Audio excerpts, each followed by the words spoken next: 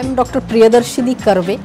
I am director of Samuchit Enviro Tech, which is a social enterprise.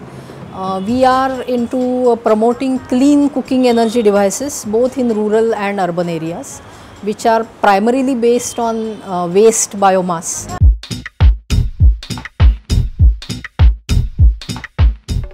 Well, this is essentially a waste management system which provides you a way of replacing LPG in the kitchen with a renewable fuel which is as convenient and as user friendly as LPG.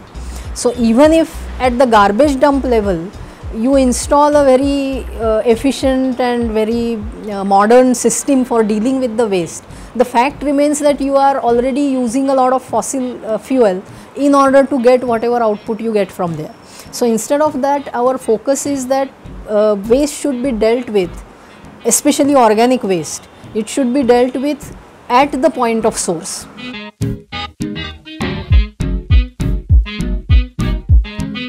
Well, biogas technology is nearly more than 100-year-old technology. It was invented in India. Initially, people have used only dung or fecal matter to generate biogas. The problem with that approach is you get very little gas by consuming a lot of material. So, for example, if you are looking at a cow dung based biogas system, 40 kilogram of dung sits in the digester for 40 days and afterwards you get 1 kilogram of biogas.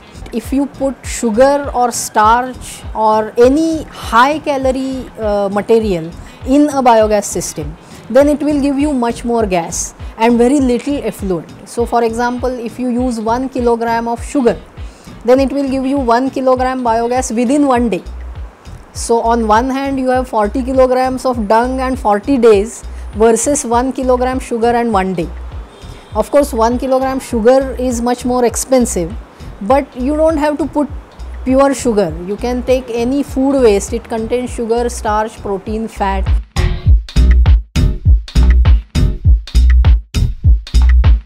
People were equating gobar gas with biogas for many years. My father started experimenting on this. He is a botanist.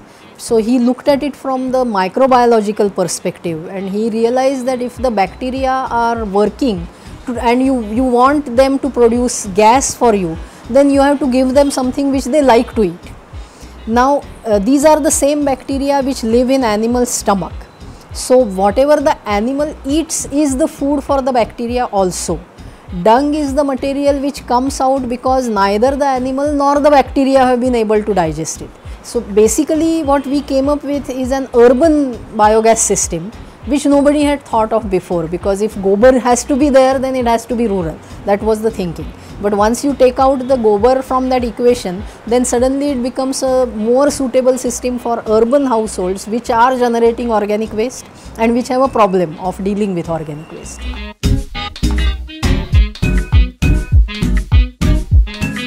Once we came up with this idea that you can use organic waste, you do not need dung, and this has to be an urban system, then naturally the next question was how to make it then in such a way that an urban, say, apartment house can install it. Because if you have seen the traditional biogas systems, these are underground and constructed. My father came up with the idea of using water storage tanks. So, you just take one large tank and one small tank.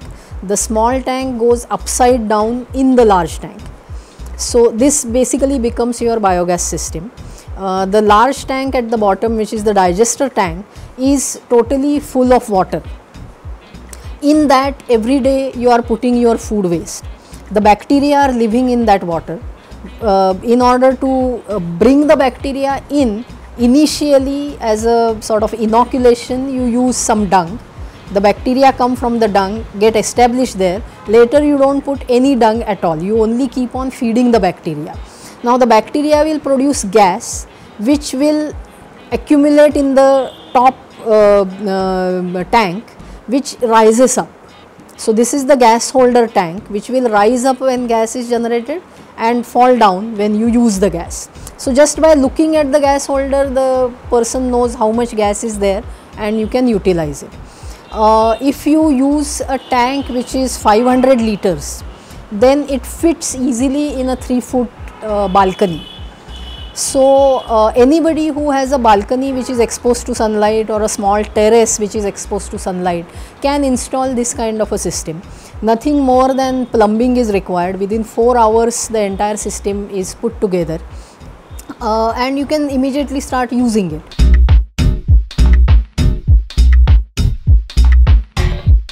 As far as the whole issue of waste management is concerned, we in Pune have been sort of forced to be environment friendly because there is now no space to dump our garbage.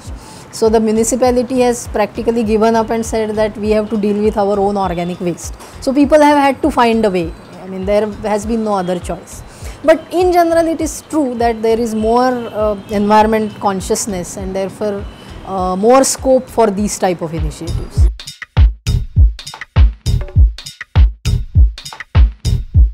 Samuchit Enviro Tech was established about 10 years ago, primarily as a company to sell clean cooking energy devices.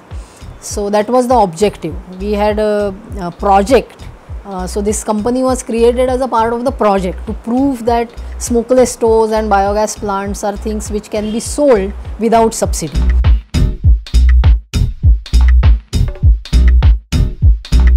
Well, in the future, the focus will be more and more on urban issues for a couple of reasons. One, as I said, because of climate change and because in urban areas this whole pressure of consumption is growing so much that it has become more imperative to continue talking with urban Indians to make them aware of what is the path that they are getting onto. That's one. Secondly, interestingly, we realized that when we shifted our focus from rural to urban and started selling our devices in urban areas, the demand from rural areas went up because there is an aspirational connection there. Environmental problems are originating from urban lifestyle. So unless urban people work on making their own living in a more environment friendly way, we don't have any moral right to ask rural people to change the way they use resources.